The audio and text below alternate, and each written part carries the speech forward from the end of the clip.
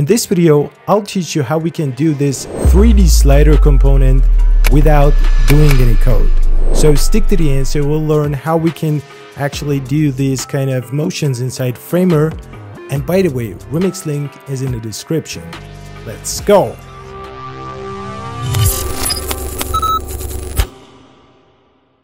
Okay, I have these three images here. I've placed them over each other and we need to create a frame for them. Basically, I'm just going to click to add frame and then let's create a component of that frame and we name it as 3D slider. And here, basically we need to wrap it up again inside a frame. Okay, so and why is that? Is because basically we need to create a 3D space here and we need a container for that. So I'm just going to container, name it as container, and then let's set the overflow to visible, and then we have to go to the transform and set the perspective, rotation, and preserve 3D. Obviously, you know that what is rotation, so the perspective means that it basically creates the 3D space here, and if you tweak the number, it's gonna set the distance between Z-plane and the camera or the object actually. So we have a limitation here between 500 and 5,000 actually. If the number is closer to 500, you're going to get a more 3D look actually. And this perspective handle intensifies the 3D look of your object. Okay, so let me just basically switch the rotation to 3D and set the x-axis to -22. And here we need to set the perspective to 1000. All right. Yep. Okay. So basically we have this 3D look right now. And what we need to do is actually, we need to set the preserve to yes. And this means that the children's going to be affected by the main container. I mean, the children's also going to be 3D. Okay. So here we need to just, this is our front image. Let me just rename it front,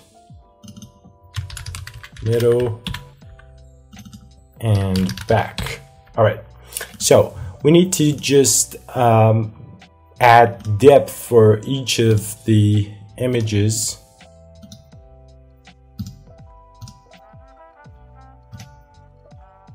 By the way, depth means basically the distance from front to back of a 3D figure. All right, we're going to just set the depth of the, let me just zoom in, set the depth of the middle image to somewhere around here.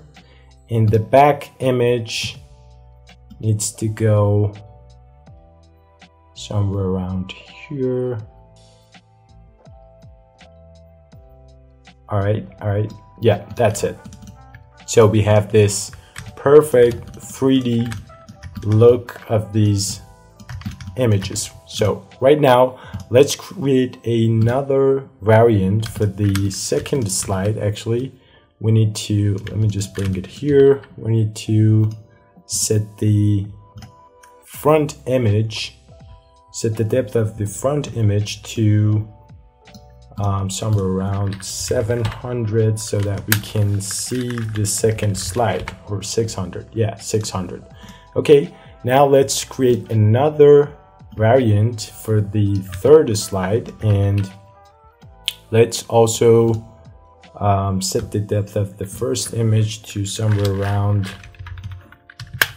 900 so that we can't see it, and then the middle image should be set to basically 600 or maybe 550. Perfect. Okay, so that we can see the third slide as well. Okay, we have this perfect 3D look. And now let's go to the canvas and then add this 3D slider to it. Add a stack to that 3D slider, and then let's set it to viewport. And right now we need to set the position to be sticky because we want the 3D slider to be sticky, and then as we scroll it changes the slides. Okay, so for that we need to set a scroll variant effect to the 3D slider component, and we need some kind of fake frames to trigger. And yeah, let's create those fake frames here. We need to actually trigger the scroll based of the viewport of these frames, fake frames. I mean, this is a common trick people use to create stunning scroll animations. So yeah, let's place it here. Let me just basically put it inside the desktop, and let's set the height of the desktop to fit. Perfect. Okay, let me just basically duplicate it, and we have 3 slides and we need 3 fake frames. Let's just set the fill color to the background as the background, I mean black. And right now we need to name all of these frames that we created. Basically this one is going to be, let's add a scroll section and let's name it to 1. Let's name this one to 2, and third one obviously 3.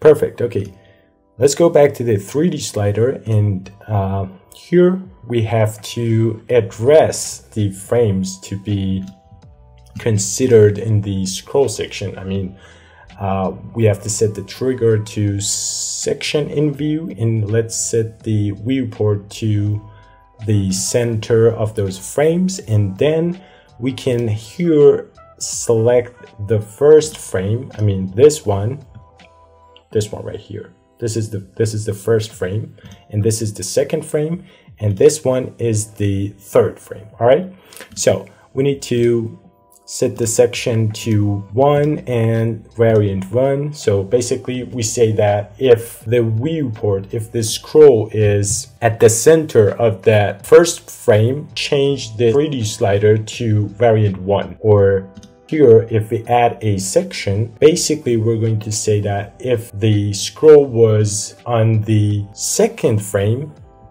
we have to set the variant of the 3D slider to 2. Okay, and basically 3 should be 3.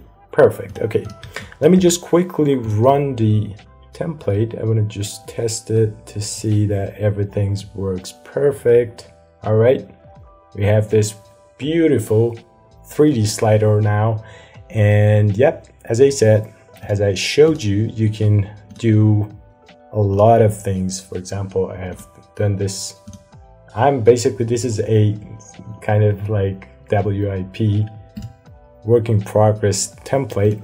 Let me just run it for you again. I think, yeah. So you can create stunning effects, stunning hero sections, and yeah. That's it, guys. Hope you enjoyed this video. See you next time. Peace.